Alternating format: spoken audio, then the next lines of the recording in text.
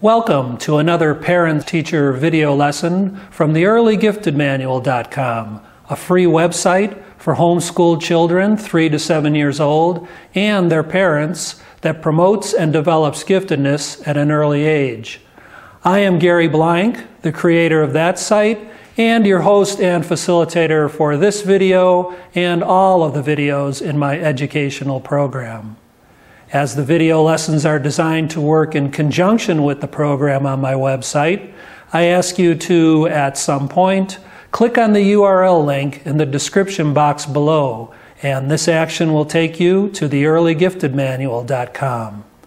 By doing that, you will be able to put this lesson and all of the video lessons here on my channel in the proper context of the total program that I am presenting to you and your child.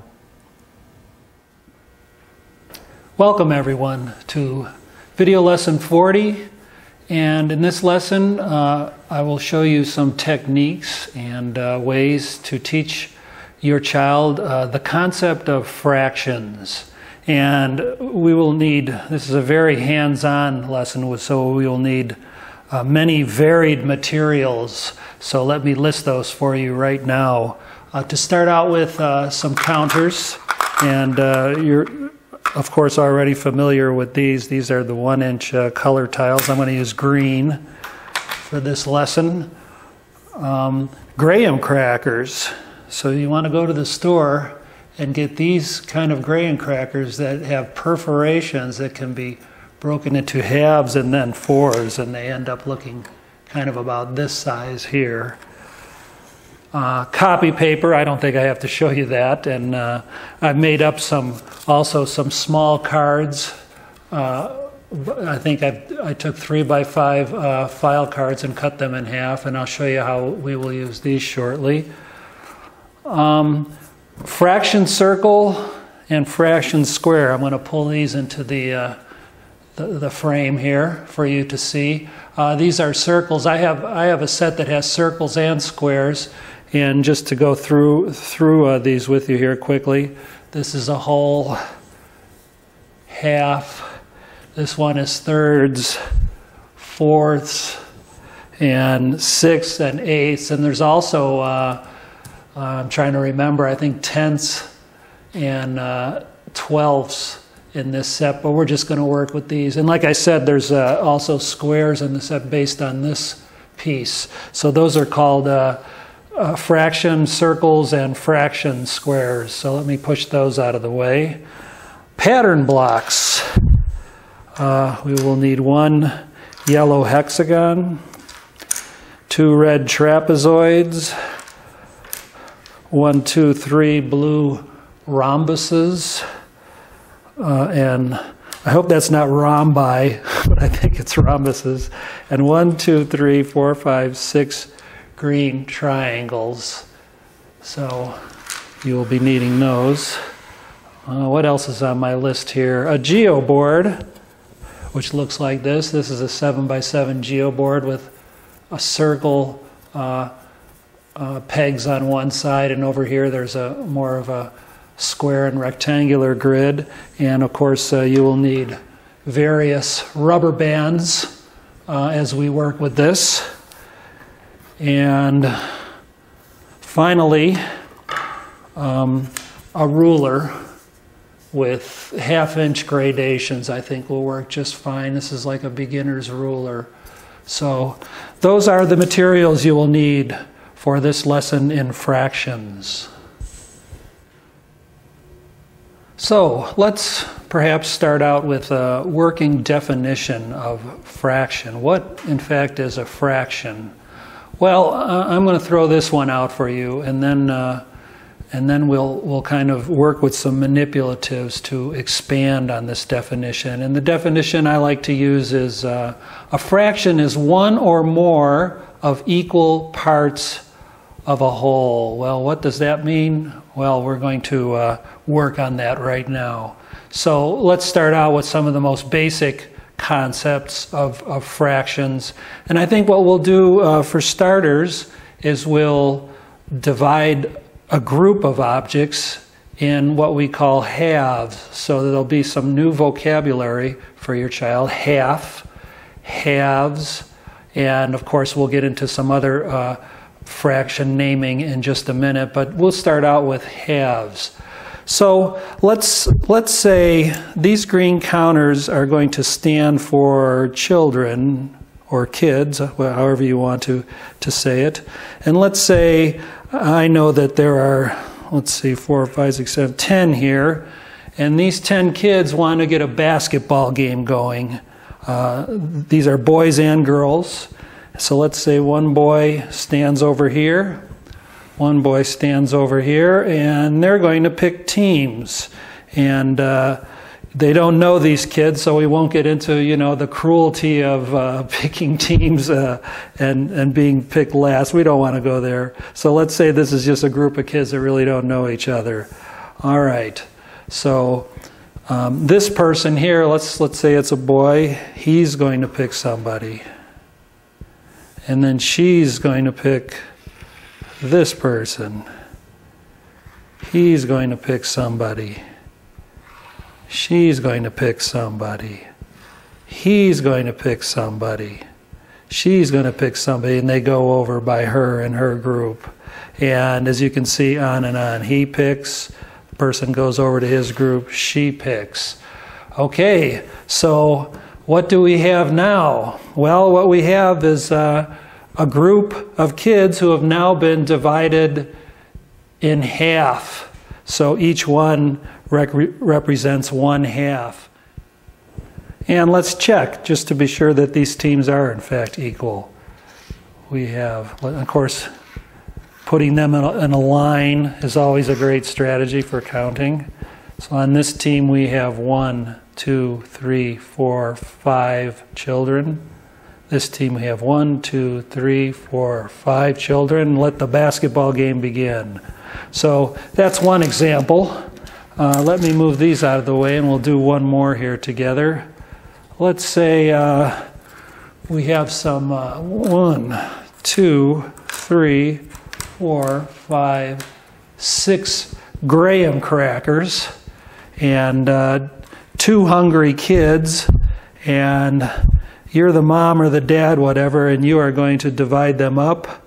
So you say 1 for you, 1 for you, 1 for you, 1 for you, 1 for you, and 1 for you. So that's fair, right?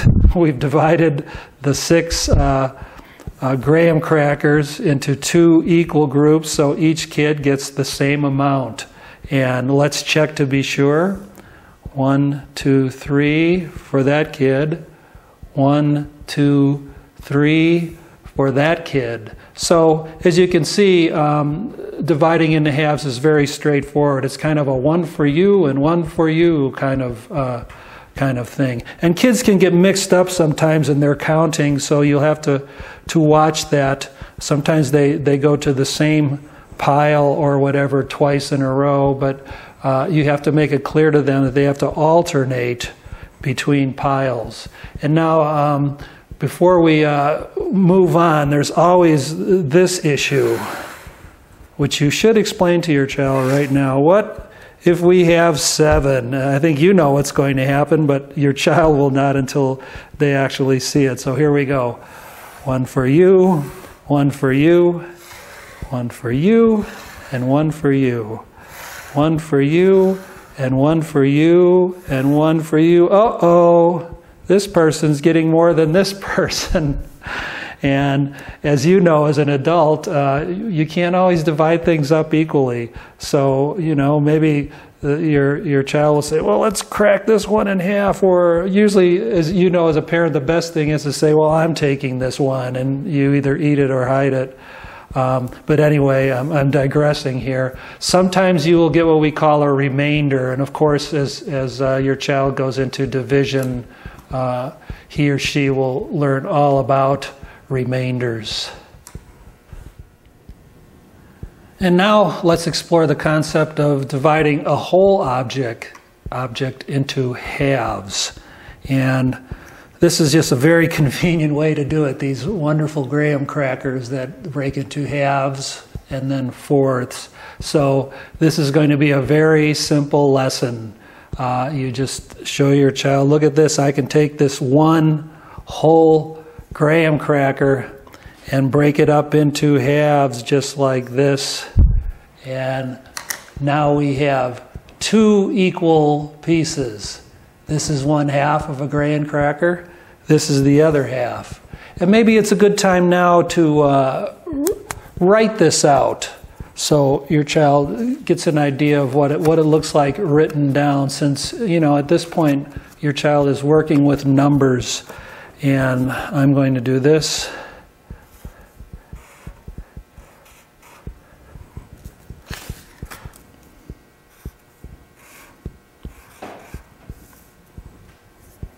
And there you go. What does this mean? Well, there's a line going across, and below the line there is a number, and above the line there is a number. And what do these numbers mean? Well, the bottom number is called the denominator, and as an adult, of course, it's good for you to know that, and I suppose it is for your child too. It might take a while for them to remember those names, but denominator. And that too tells you that in the whole there are two pieces. They've been broken up into two pieces, the whole, so that's what this number tells you.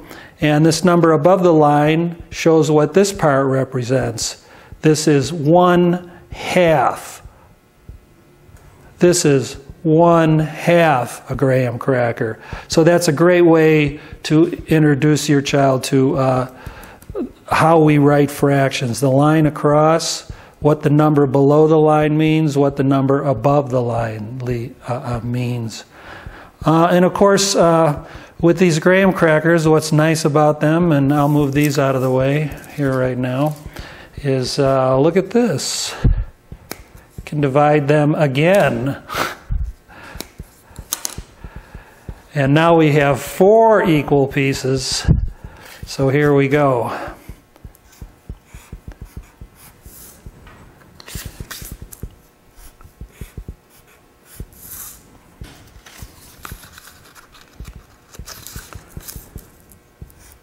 One-fourth and 1/4. And you can go through the same explanation again to your child. There's a line there. The lower number, the denominator, tells us how many pieces the whole has been broken into. 1, 2, 3, 4 equal pieces, of course. And this number represents this one part of these 4 equal pieces, and we call that 1/4. So we've worked with halves and fours. Let's see, what else could we do? You might have a situation like this where you might want to just, you know, single out or divide these up like this, and there you go. It's as simple as that. All right, bottom number tells us the total number of equal pieces in the whole. 1, 2, 3, 4. This quantity here, this number here, represents this part of the whole. 3 pieces out of 4 pieces. And of course, this is read 3/4, and this, of course, is read 1/4. So a very good way to show your child what fractions are all about and how they're written out, and they will be able to clearly understand what these numbers mean by using these various manipulatives. And I think the last thing I can say about this is we've named these fractions, and what your child needs to know is this bottom number, the denominator, is always spoken like an ordinal number. So we have fourths, and we know fourth is an ordinal number. And here's an exception. There's only a couple of exceptions. I mean, we could have thirds. We could divide things 3 ways. Fifths, we could divide things 5 ways. We don't have 1 second. We have halves, so that's the exception there. And you have to point that out. Half or halves. And this denominator, quarter, let's use this one, 1/4, is not an exception, but another way to say 1/4. So be sure you point that out to your child, and these are the only 2 exceptions, and everything else is simply an ordinal number with a s on the end. Thirds, fourths, ninths, 286. You get the idea.